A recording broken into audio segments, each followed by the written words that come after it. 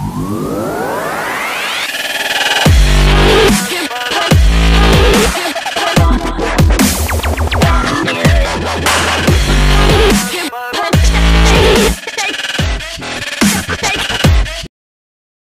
guys, what is up and welcome back to my channel, and today I'll be reacting to episode 2 of Insatiable. And you guys, holy motherfucker, you guys showed up for that last video in the pilot reaction, because at the moment, a week later after filming the first episode, it's gotten over 5,000 views, and I really was like anticipating it to completely bomb.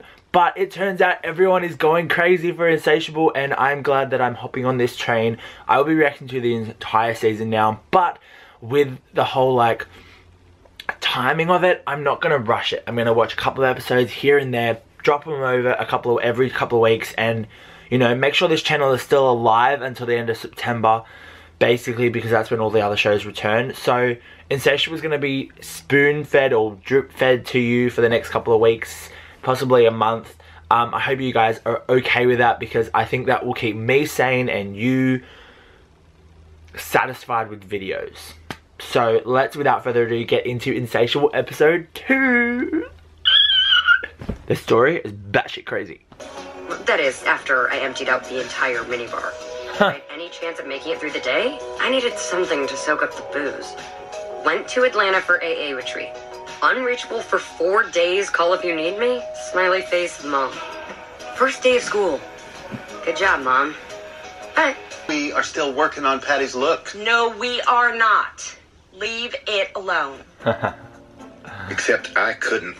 Patty was my chance to get my pageant coaching mojo back. I just have to keep things on the down low.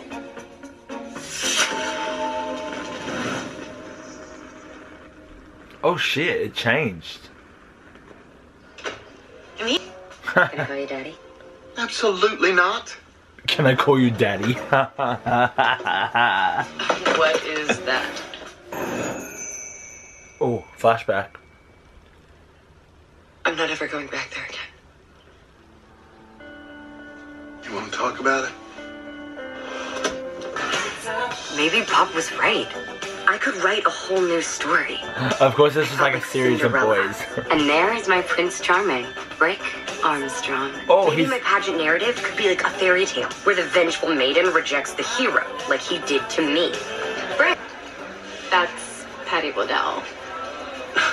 No way, Fatty Patty's huge. Just because you're skinny now, doesn't mean you can steal someone else's boyfriend. So, no other girls. Got it. Rick, is there someone else? No way. I love you. Wait, was there? I feel like...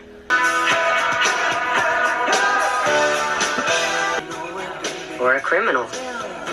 Well, obviously not a criminal. Hola, clase. She already had that, Rose. Hoy vamos a discutir.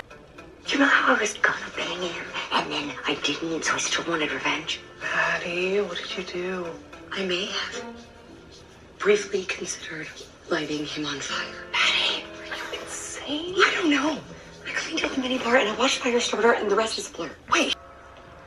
Dude, I was right, wasn't I? I didn't expect to see you at home. I came to see Etta May. Etta May's out of town.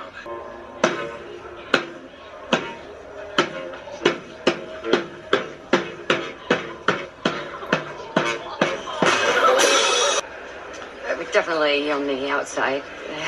Welcome to Masonville. Hey, Alicia, how do you find,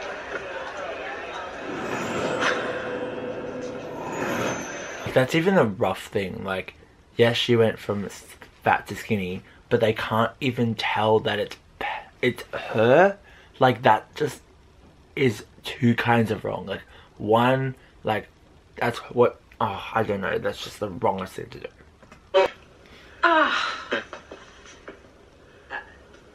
Smart. Have a good one.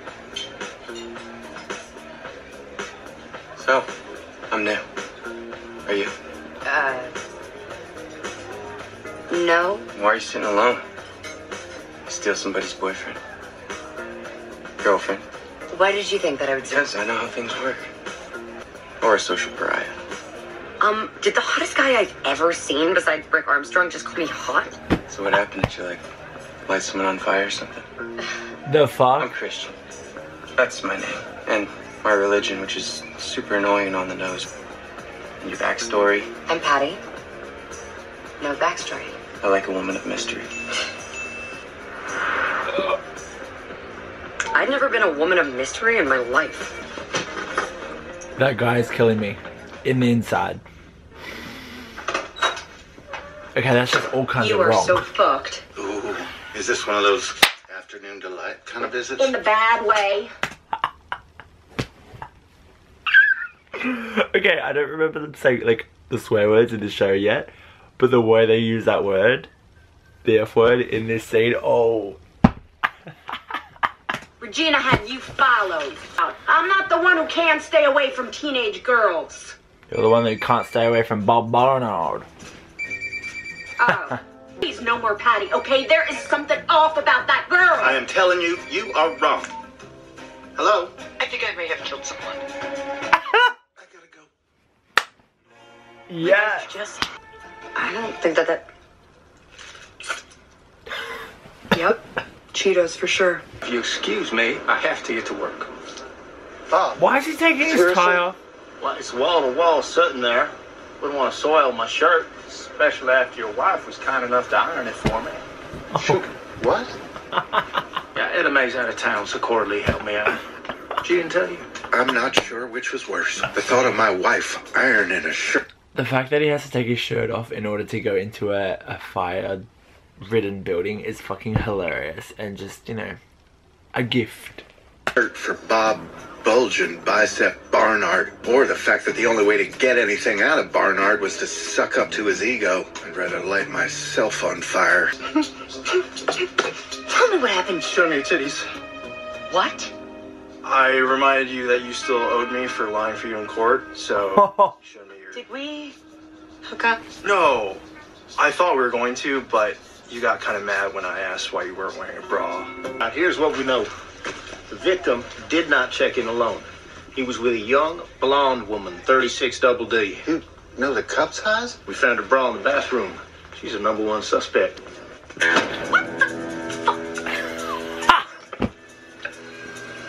How did you get those?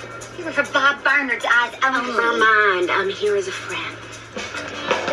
You know what I just had to like, it just clicked to me that the pilot would have been the original pilot that was going to be used on network television, and now this is the second episode of the show, which is what Netflix would have picked up and started producing for themselves, and that's why there's the F-bombs dropping here, there and everywhere now. Duh. Oh, honey, welcome. I hope you take that pervert husband of yours for everything that he is worth, right down to his fruity little caboodle. Got him. Oh, thank you, Regina. Now, I'm assuming you don't know this, but you're guilty of trafficking in child pornography. Wait, what? Uh-huh. It's illegal. You wait just 1 minute. Let me be real clear, Regina. It's Regina. I love my husband. Fruity caboodle and all. So you will drop this, or I will go to the police. Never mind. Where are you? I'm in the evidence locker in the police station. Donnie's helping me cover my tracks. What? No! I told you to stay out of trouble. Get out of there.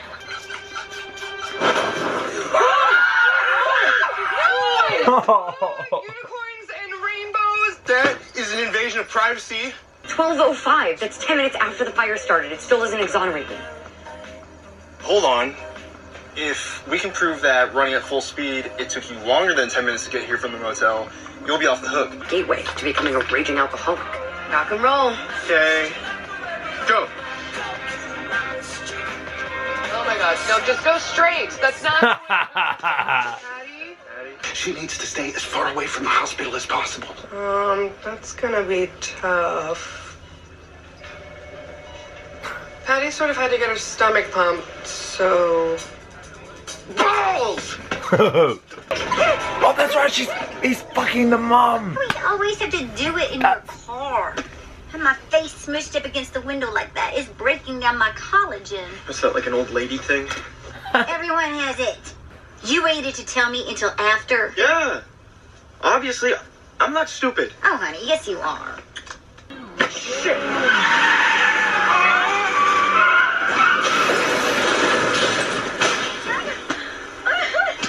Oh, God.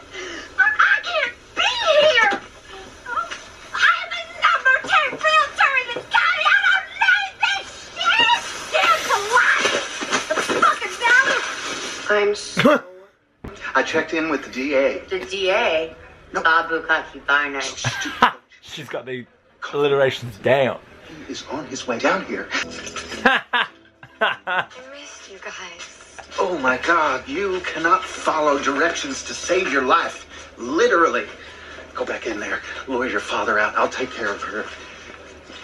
Patty, Bob. go back to the Bob. yard. I think we both know what really happened. Homeless guy. My name is John. But before you could light it, you looked up and saw a smoke alarm above the bed. But you weren't gonna let that stop you. You decided to disarm it. You jumped up. But you removed the battery, slipping it into your pocket. And then you lit your cigarette to escape the flames. But you ran into the door jamb and knocked yourself unconscious. Oh. Never seen it told that way before. For starting the fire. How could you know all that? Were you in the closet? That sounds like a confession. Fuck it. Huh. Yeah, it was me. Because of Bob, I had a future. There was hope for a new me. My pageant story wasn't over yet. Bukaki! Okay. Ha! Let's get to the bottom of this. Remember, she's still drunk. Done, Bob. Already done. But I couldn't put it behind me. Not yet. There was one more thing I had to do. I'll be right back. Patty. Wait, where are you going? Patty. So you owe me an apology. An apology? You should be thanking me. I saved you. Because of me, you got skinny. Skinny isn't magic. It doesn't take away all of the years that I got treated like shit. Let it go. I can't. I might be skinny on the outside, but on the inside, I'm still Fatty Patty. That's pathetic. Oh, I want you to hurt like I hurt. You deserve it. I wish I had lit your ass on fire. I hope you drop fucking dead. Oh. I wanted him dead. And then he was. And I was happy. Maybe Bob was right. Maybe skinny was magic. Oh. I wondered what else I could do.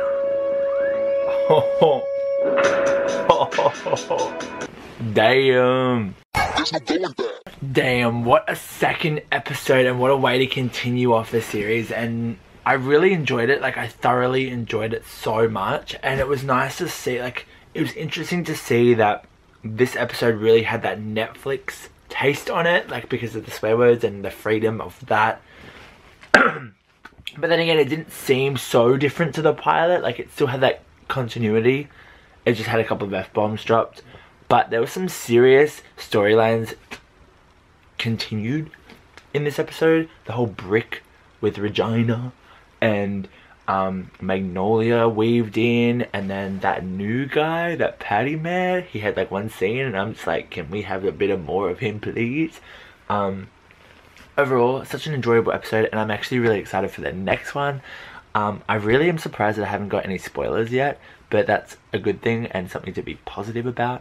I hope you guys are enjoying these reactions because I hope they do really well, because this show is something to be proud of. Like, yes, it had a bad rep when it started, but at the same time, they do like put all this like, oh yeah, it's magic, now she's skinny and blah blah blah, but then she bounces, like Patty bounces back with this line that says, no, like, it's actually not magic, it's really hard because you're left with all this other shit that goes on in your head.